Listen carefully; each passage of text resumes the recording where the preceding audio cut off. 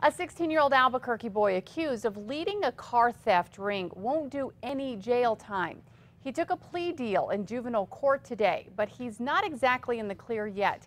Here's News 13's Chris McKee. Kim, prosecutors only nailed 16-year-old James Gonzalez for one stolen property charge, but there are likely many more stolen cars connected to him. We mean many more. APD arrested Gonzalez earlier this month near 98th and Tower, where they caught him driving a stolen Camry. Police say he was leading a group of thieves who were stealing cars that people leave warming up in their driveways in the morning.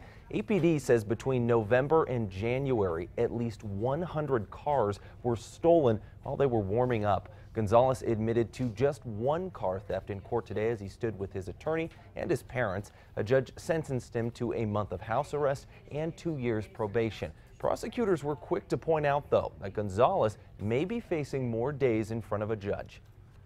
There are allegations that additional charges may be forthcoming.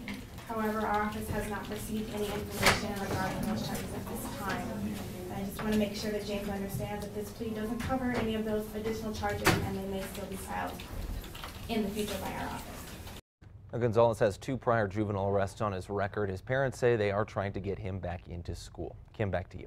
Okay, thank you, Chris. Now, police say they are still working to get stolen cars back to their owners related to this case. Now, Gonzalez also had a San Juan County DA's office badge with him when he was arrested.